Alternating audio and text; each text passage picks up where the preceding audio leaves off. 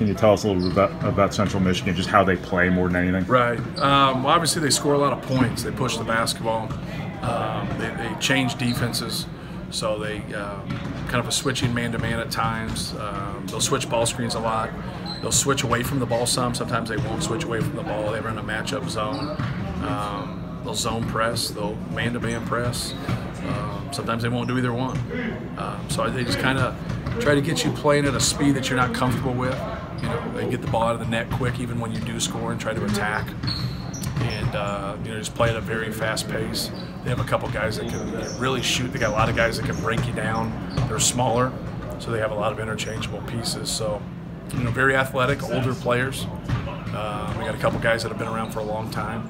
So I think anytime that's dangerous, and the fact that they've been on the road, you know, they've played games and had some success, you know, playing on the road. They might not have won those games, but, you know, they're up by 12 or 13 at Texas. And they're up 17 or 18 points at DePaul. They lose those games. So I think that's always a sign. I think a lot of times when you play people earlier in the season, when they just haven't had enough guys out on the court that have been on the road and been in some tough situations, it's hard for them. These guys are seasoned, they're older. This is going to be a good challenge for us. We have Matt tomorrow. Yes, you know, he was able to go. You know, he didn't go in every single rep both days, but he was in there enough. We wanted to really kind of balance it with him. So he did non-contact on Christmas night, and then he did contact probably about a half 2 days ago. But he was in about 3/4 of practice. We didn't have him in there the whole time. We just put him on the black squad. He just subbed in back and forth with Travion. When was he, I guess, cleared? I guan, I don't know how it works. I don't know how it works either, to be honest with you, when he exactly got cleared. I know when he had to be symptom-free. When he became symptom-free, then, you know, he took the concussion test. You know, obviously he was in the protocol, so then he passed it. So.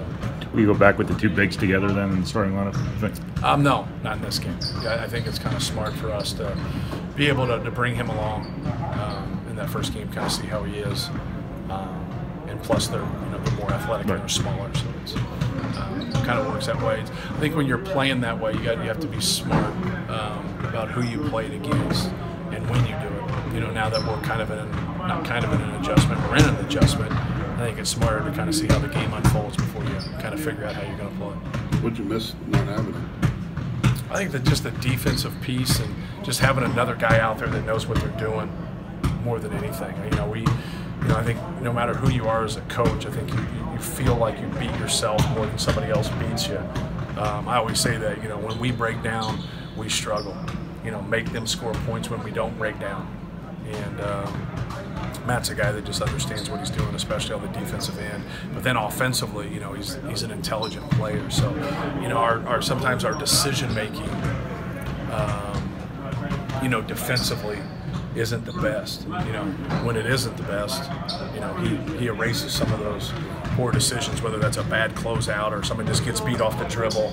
You know, we get into some tough situations, and if you don't have a rim protector, you know, sometimes you just, you know, they're able to come over and make a play, then you don't have good rebound balance, and you just start a kind of a vicious cycle that you never catch up to. What's the path to improvement on some of the high percentage offense stuff that's kind of gone by the wayside this year, whether it's the layups, the putbacks, the transition stuff? No question. Like, you know, I think we have people that can shoot the basketball from three that haven't shot it to their ability. I also think our decision making can be better, and when that gets better, I think our percentages will go up. But that doesn't, you know, kind of justify why you miss point-blank layups and breakaway layups and putback layups and things of that nature. To me, it's concentration, and that's been something that we've had success with, and then, you know, we don't have success with. We've been very inconsistent in that area, so I think that's, to me, more of a mental toughness, concentration type for each one of your guys, that you've got to be able to work towards getting the ball at the rim. Other night against Butler, you know, where we get to the ball at the rim, you know, point blank 19 times. And, you know, we get 6 baskets out of it. You know, you're 6 for 19. They get to the ball at the rim 12 times, and they're 9 for 12.